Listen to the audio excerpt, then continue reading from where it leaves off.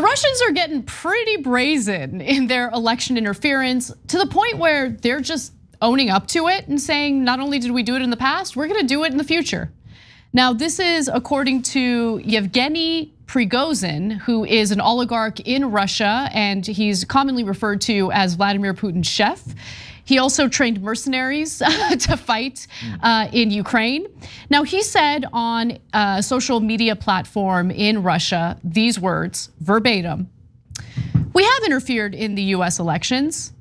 We are interfering and we will continue to interfere carefully, accurately, surgically, and in our own way, as we know how to do." Fascinating. Okay, so that's just a clear admission, which, by the way, I mean, whether he admits it or not, of course, Russia or any other country is going to engage in attempted election interference. Like, that doesn't surprise me. But the brazenness of his statement is just, it's great. He also says something pretty weird and creepy. "During our pinpoint operations, we will remove both kidneys and the liver at once." No, I know who this guy is. It's obvious. He's Hannibal Lecter. He wants to eat your liver with fafa beans. So I just want to assume that it's something. It's like something like a it's a Russian thing. Yeah, saying it could be, or maybe not. I don't know. Who knows? Okay, now look. There's the part of the story that I like, of course, is him brazenly admitting it, thereby ruining the propaganda of the Russian agents here in America. So the Russian agents, and you can find them in a lot of places on both ends of the spectrum, are like, no, the Russians are pure as the driven snow. They would never interfere in any elections. Now, by the way, we're always stuck in the middle because then corporate media is like, oh, Hillary Clinton would have won if it wasn't for those dastardly Russians, right? And that's just not true. And so, but are they doing interference? Of course, they have trolls. They have trolls everywhere. It's super obvious, right? I make a statement against Russia on air. I've got trolls all over my Twitter account the next day. I'm sure it's a wild coincidence, etc. You know, every site gets hacked nonstop. Not necessarily hacked, but like attacks, etc. Right. You know, we also have a tech team. You know where it comes from? Eastern Europe and Russia. Okay, and then you go talk to crazy right wingers and crazy theoretical left wingers, and they're like, no, there is no Russia. You're imagining it. Okay, all right, but here's your Hannibal Lecter dude going like, I'm gonna eat your kidneys and your livers, and I'm doing it every day, and I just hacked into your account, right? So, and then nobody, look, this guy is super close to Putin. I mean, he's Putin's chef. Yeah, it's such a wonderfully creepy thing where like only Putin would have a chef who talks about taking at people's kidneys and livers and secretly runs a mercenary group. Okay. But I just love the way he worded it too. During our pinpoint operations, we will remove both kidneys and the liver at once, which seems like it would be a difficult pinpoint operation. Yeah. It seems like a lot of invasive stuff happening simultaneously that's hard to pinpoint or do accurately. Yeah, I mean, but look, if anyone could do it, it's Putin's chef, except for the fact that he doesn't exist. Neither does Russian propaganda. No, there is no Russian propaganda. And neither does Russia at all. Russia doesn't even exist. I just think that you are a chauvinist, okay? An anti-Russia chauvinist, obviously. and you're engaging in McCarthyite smears. Wait, no, but the great thing is, this Putin's best bud here, also doing McCarthyite smears. Because seriously, like no one on the left, the right's a hopeless cause, but no one on the left who has criticized Russia has said anything harsher than this guy, one of the top allies of Putin. Like, I can see the reactions from trolls and bots and service attacks, etc. But I don't know for sure, and I always clarify, hey, here's what we know, here's what we don't know. But this is the guy saying, yes, I'm doing it. Me and Putin are doing it on behalf of Russia. We're trying to destroy your democracy.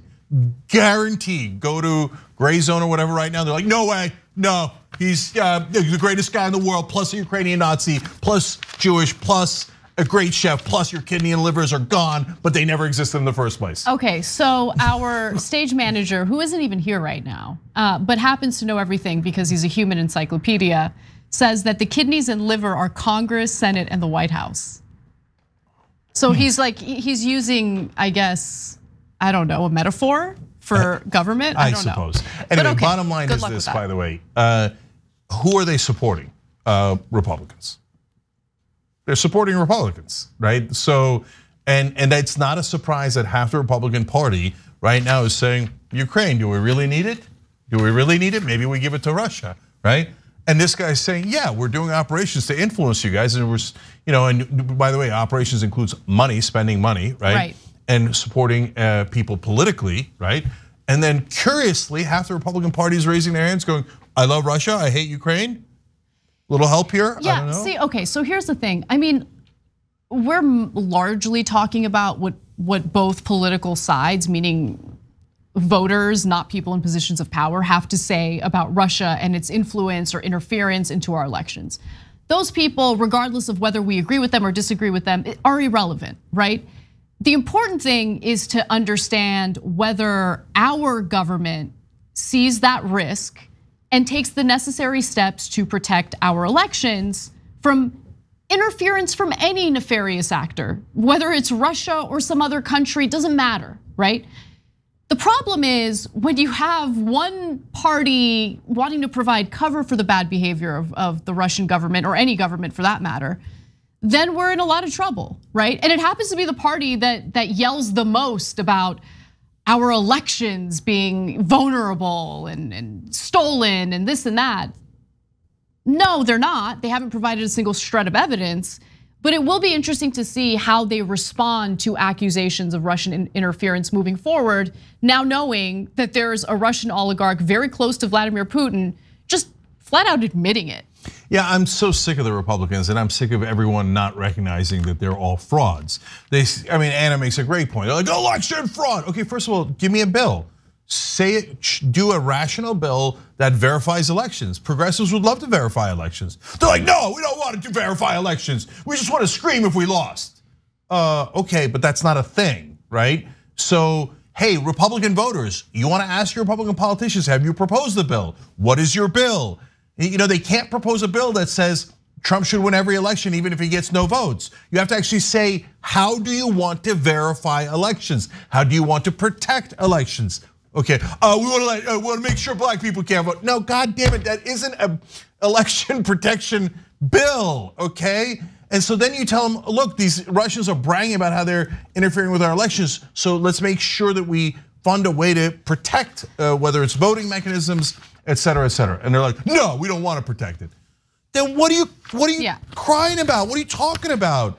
So you don't want to do anything, you just want to have the Russians help you cheat. Yes, and that is and then you have no constructive solutions at all. Correct, yeah, that's right. Okay, so Anna, especially in my lifetime, when I was growing up, Republicans were vicious to Democrats. Say, why do you go back to motherland? Russia, oh, you leftists are Russian lovers, right? Now the Republicans have turned around and go, we love Russia. How dare you people on the left criticize our beloved homeland, Russia? Well, now it's unbelievable. It's unbelievable. It's Alice in Wonderland. I know. Well, now Big Daddy Putin is in charge, and they love it. And so and so anyway, we'll see how it all plays out. Super last thing. Okay, I'm sorry. Super last thing.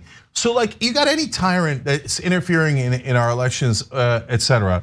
Let's say the Mohammed bin Salman, right? The dictator in Saudi Arabia. Like, nobody would say, oh no, it's no big deal. Oh yeah, sure, the Saudis of course should mess with our elections, and the Saudis should pick who we're gonna elect. Nobody would say that. But all of a sudden, when it's Russia, you have all these people around on the right and the people pretending to be on the left, like Tulsi Gabbard, et cetera, go, no. Russia should be allowed to interfere. Plus, they're not interfering. But if they were, it would be awesome. You're telling me they're not backing Russia for financial reasons? Okay, maybe they're weirdly like, it's a fetish for them, like, oh, Putin, I love Putin. Okay, maybe, but probably it is financial interests that have gotten them to totally and utterly sell out our country.